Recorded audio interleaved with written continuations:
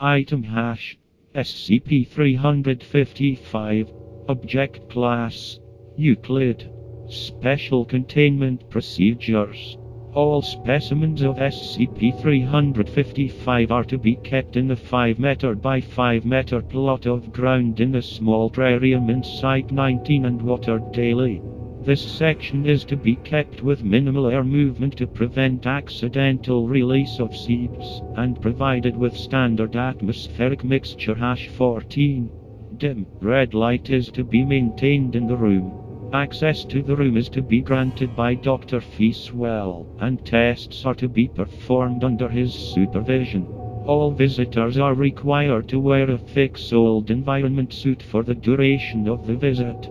The entrance to the room is to be secured with an airlock and fan system to prevent the accidental release of seeds. Description: SCP-355 is an unknown species indistinguishable to the naked eye from ordinary grass, but its nearest known genetic relation is the mahogany taxon.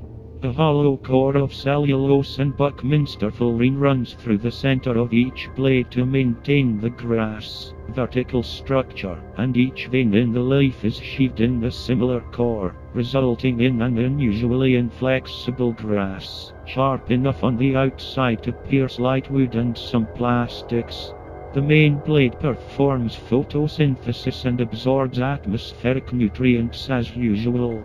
Root structure is unusually deep for a short plant, but otherwise normal. However, the species seems to have developed in a low-energy environment, as photosynthetic rates under standard Earth atmospheric conditions are inordinately high and accelerate the species' reproductive cycle, causing rapid generation and dispersal of grass seed, each cycle occurring approximately once every 2 weeks. This hypothesis is supported by the passive carnivorism, similar to that of the sundowner cobra lily, also from environments low in nutrition. Any creature with insufficiently armored feet that treads on the grass suffers the penetration of their feet by the dense blades, light liquefying acid, and subsequent drainage of bodily fluids through the hollow core.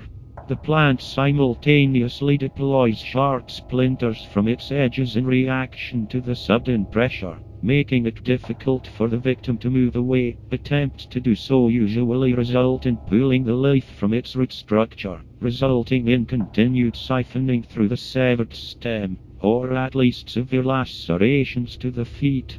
In order to maintain the species in its containment chamber, the light has been dimmed to levels that prevent atypical growth patterns, and the atmosphere has been appropriately saturated with the necessary nutrients for proper development. SCP-355 was first discovered by accident following the invasion of a storage facility used by the Chaos Insurgency in Alberta, disguised as an ordinary if moderately secluded local residence. During the post-combat evaluations, several casualties were left unaccounted for until discovered on the front lawn, drained of their fluids and being slowly digested, near a wooden sign clearly labeled "Please keep off the grass." The area covered by the plant was determined by the scattering of meat chunks, and a plot of ground was removed for study before the eradication of the remaining area. In this and subsequent encounters with Chaos Insurgency installations, SCP-355 has been successfully destroyed by oxygen poisoning, heavy flame, anti-organic acids, and, in one instance, a variety of commandeered domestic ungulates. SCP-355 seems to be negligibly affected by poisons including data expunged in the form of tainted meat, vaporous herbicides, or soil toxification. Memo: SCP-355 was not among the SCPs stolen from the Foundation during its schism with the Chaos Insurgency and was therefore acquired by them some time after.